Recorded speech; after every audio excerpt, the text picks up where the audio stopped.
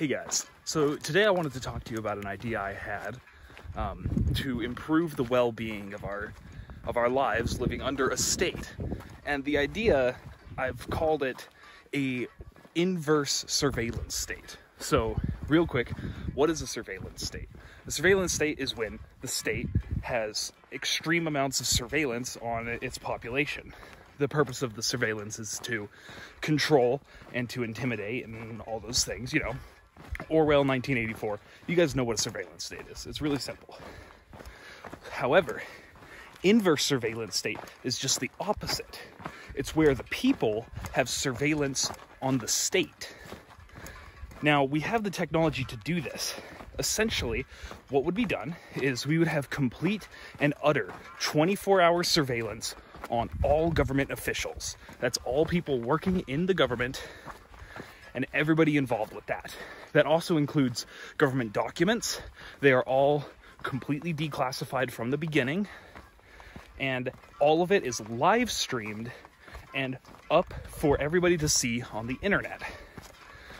So the purpose of this, obviously, is to prevent undesired behavior on the part of government officials. Corruption, being a dick, all sorts of stuff. This will have tons of benefits. Not only will it prevent corruption, it will also make it so that the people always know what's going on in the government. I mean, how many times have you been hearing stuff coming out of the White House and you have no idea what's going on? For example, what's going on in the Middle East? Personally, I have no idea what the US is doing in the Middle East.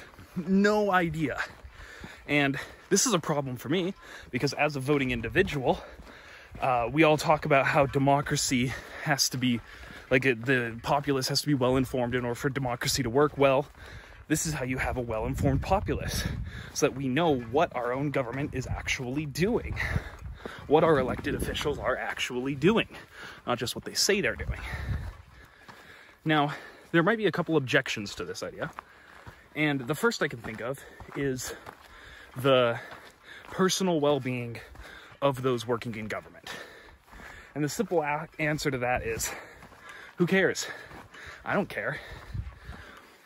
We have this idyllic image in our minds of the civil servant, the person who dedicates their lives and sacrifices in order to serve their country as a member of the state.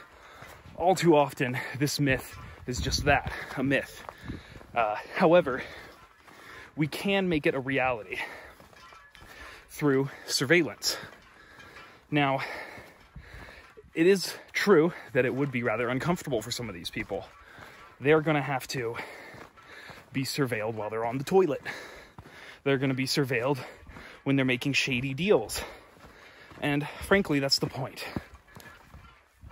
The other objection I can think of is military secrets. How could we possibly have a good military if all of our enemies know all of our military secrets? Well, the answer to that is yes. So the thing is, you don't really need that many military secrets in order to defend your own country. I could theoretically conceive of such a surveilled government to be using perhaps third parties to actually contract out the individual bases. Of course, all of the details of all those contracts would be publicly available, and so there's minimal chance of shady things happening through that because we would know all of the details of the agreements and the contracts. But the fact of the matter is, we don't need to be invading people overseas. If the purpose of the military is to defend us, then they can still do that. Doesn't matter if some of those things are public knowledge. I mean, heck, we have satellites in the sky. Other countries can definitely see where our military bases are. It doesn't matter if we have it publicly available or not. Now, I would never expect the United States to actually implement this. It's just not going to happen. It would be impossible. This would have to be something that is implemented in your constitution from day one when you're building a new government. Because the fact of the matter is, existing interests are never going to let this happen. Just because, for obvious reasons, you know, it conflicts with their interests and their power. So I'm not expecting this to be a thing that actually happens, at least not in the US, but it's an interesting thought exercise to kind of think about what makes democracy work and why we think it's a good thing and all that. So, hey, there you go. Reverse surveillance. That's beautiful.